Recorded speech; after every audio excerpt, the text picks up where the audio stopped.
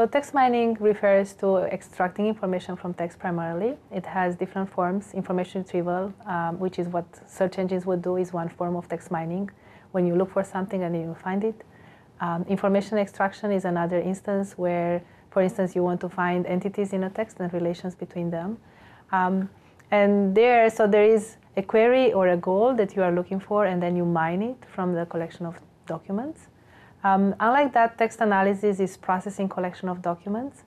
So it will be given a set of documents, finding patterns in those texts, figuring out whether we have nouns and verbs or sequences of conjunctions and prepositions. So it's really applying layers of processes and then eventually building a knowledge base out of that or doing something interesting with that text. So core difference, I would say, text mining is starting with a query or a goal and then extracting information. Text analysis is applying levels of processing on top of collections of text. I will start with the advantages. I think they would beat the disadvantages. It's a source of information that's always on, and it's easy to get in the sense that if I want right now to address a certain social science problem, I can go and use a, say, Twitter API, collect a lot of data, start building tools, and find the solution right away.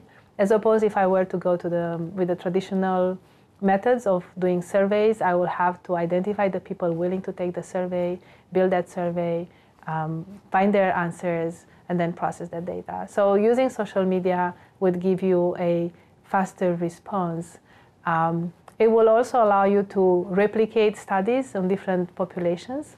So we could, for instance, do one study on American population and then quickly move, say, to India or other studies without having to, again, find people who are willing to participate and so forth. Another advantage is the scale. So we can easily scale up to the extent that there are participants, for instance, on Twitter, and there are hundreds of millions of people there. We can scale up studies, which is not the same for surveys, where you will have to actually identify those participants. So surveys are not easily scalable. On the downside, I would say that social media, of course, comes with the need for applying text processing, which is not perfect. So you will have to apply layers of processing, which sometimes give errors. So there will be erroneous output from that text processing, which can be made up by the quantity of data that we have, but it's still a caveat that comes with social media use. And another downside, which is also the case with survey data, is that there is bias. Not everyone is on social media, and so there will be a bias in the kind of data that we'll collect from those sources.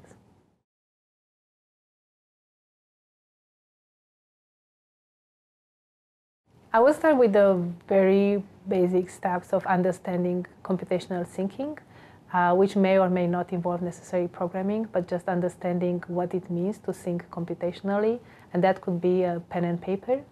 I would also look at examples of programs, starting again simple hello world kind of applications, so you don't get frustrated from the get-go and start understanding how computer programs would work. And then starting with an application that you would be motivated by or excites you. So whatever your interest is, it could be, for instance, finding people's values from social media or counting the number of words, whatever that would be. So going with something that once you see results, it would be motivating to move on. And of course, talking to other people who work in that field, I think that's always helpful, not only in terms of finding immediate help, but also in terms of understanding what the benefits of using computational methods could be.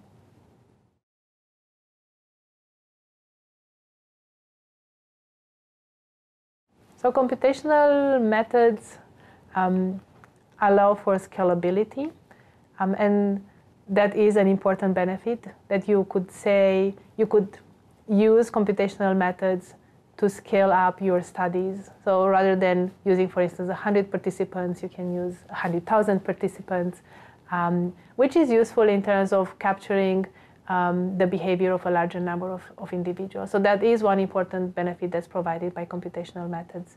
The other, I think, even thinking computationally, and so addressing social science problems from a more engineering point of view, so having more structure and consistency, which is not to suggest that social sciences wouldn't have that, but it will be adding a mix of more algorithmical approaches to social science problems. I think that would also be very beneficial.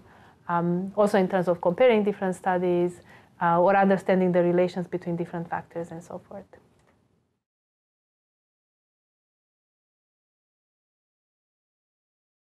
So one very recent piece of research that we've done in my group is detection of fake news. So figuring out whether a piece of news is fake or legitimate.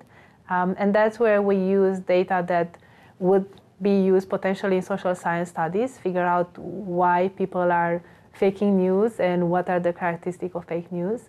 But we've done it completely computational. So we use a collection of fake news and legitimate news and then build algorithms that are now able, given a new piece of news, figure out whether it's likely to be fake or legitimate.